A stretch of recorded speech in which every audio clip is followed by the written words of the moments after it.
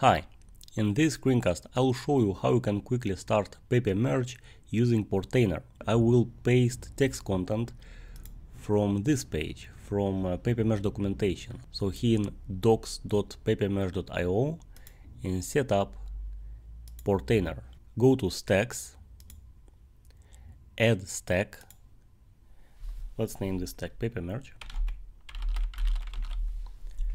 and then choose git repository, and here in repository URL you need to paste this thing. So this is the git repository for Papermerge core. For compose path we need this path, docker compose, docker/docker compose YAML. So paste it here. For environment variables, you switch to advanced mode, and then you need to paste basically all this stuff, and then just click deploy stack, and he's up and running.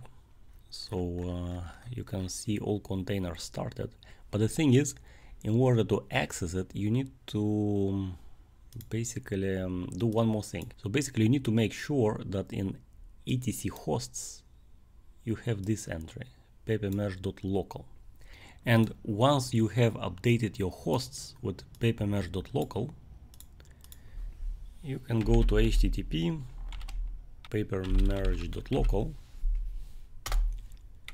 and here it is the new shiny UI for your Papermerge. You will paste admin, and you see two documents. The documents are here because Papermerge reuses a Docker volume which I created a little bit earlier.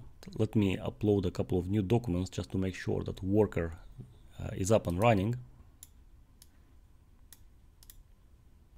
So you see it uploads the documents. This one is being OCR'd, and here you have two panels.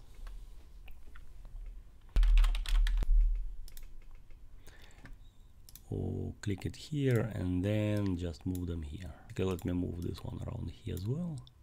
Okay, now if you look for one document, let's say Reve, you see you have this nice search results. So basically here is document with Reve.